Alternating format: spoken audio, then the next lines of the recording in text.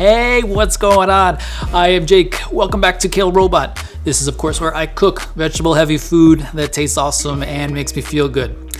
As always, you can find a full list of the recipes down below in the description. Now, did you know that very few things bring me as much happiness as do a plate of hot tamales?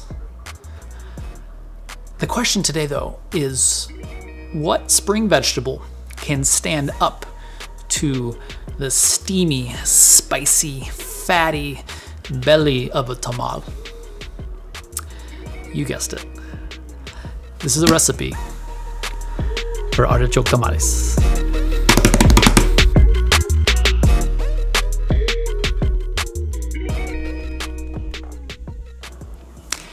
Now, if you are making a short list of the most dangerous vegetables out there, and dangerous here meaning that you can literally use them as a weapon, very high on that list are artichokes.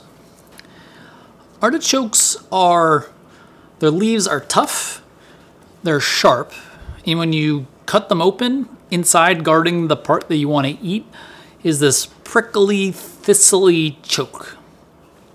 That choke, it looks pretty, like maybe you want to eat it. But as you might suspect with a name like choke, you shouldn't. You definitely shouldn't. So, you're probably asking yourself right about now, why am I eating these things? Well, I have a good answer for you. It's because they taste amazing. They're also rich in protein. They have some crazy complex polyphenols, and there's a ton of dietary fibers in them. So super healthy as well as super delicious. Now, artichokes, they can definitely be a little intimidating.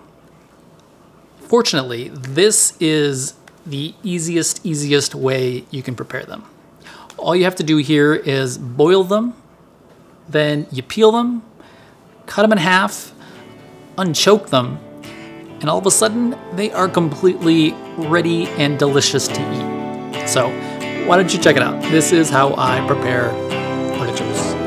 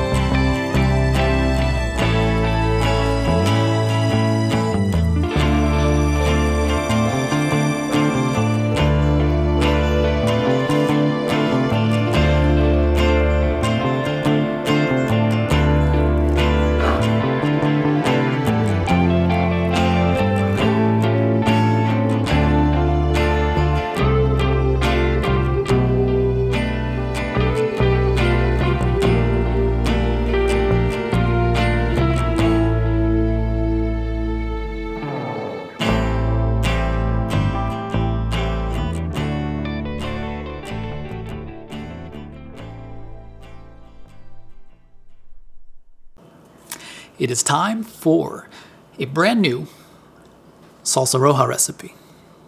But first, a quick service announcement. If you are enjoying this video, if you want to see more like these, please think about clicking those like and subscribe buttons down below. I make these every week, and you click those, you're not going to miss a single one. Now, with that out of the way, I'm of the mind that any tamal needs a great salsa to go with it. Artichokes, part of what makes artichokes so special now is their ability to acquire other flavors but still tasting like an artichoke. So with that in mind, I cooked them again in hot liquid, this time in a Costeño chili salsa roja. The Costeño chilies bring out this other dimension of our prickly but tender little friends. I'm going to do a deep dive into this spicy but fruity and almost chocolatey Costeño chili salsa roja later in the week. But for now, let's go through a quick overview of how I make it.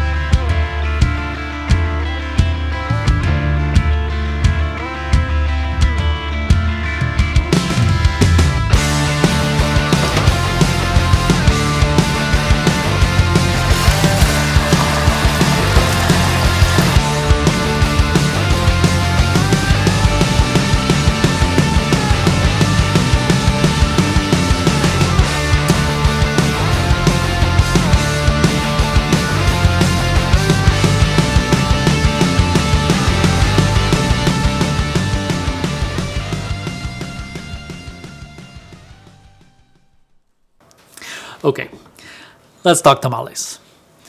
A tamale is basically a stuffed and steamed masa dumpling, right? Besides residing directly at the center of my happy place, I'd also categorize tamales as both hearty and substantive. So the goal here, though, is to make a springtime tamal. To achieve that, I wanted to make sure that the masa was light and not dense, that the tamal is fresh, right? It's fresh for spring. So for the masa itself, instead of using the traditional pork lard, I substitute in coconut fat. And some baking powder is always going to make your tamal stay light when you're making this masa. Now, as is here, that makes for a beautiful masa that when you combine it with the artichokes and the Costeño salsa roja, you could be all set. For me, though, I wanted something fresher. I wanted another little component, and to do that, I employed the idea of a jardín. A jardín, which literally translates into garden. A jardín is something from a taco, which means that you're going to finish it with this last sort of flourish of raw onion and chopped cilantro. For this tamal, instead of raw onion, I use wild ramps. And in addition to the chopped cilantro, I chop in some fresh mint as well as some amazing sugar snap peas. Now this is sort of that fresh component I'm talking about. It ties a whole bow on this tamal, and, well, let's not talk about it anymore. Why don't you check it out? This is how I make artichoke tamales.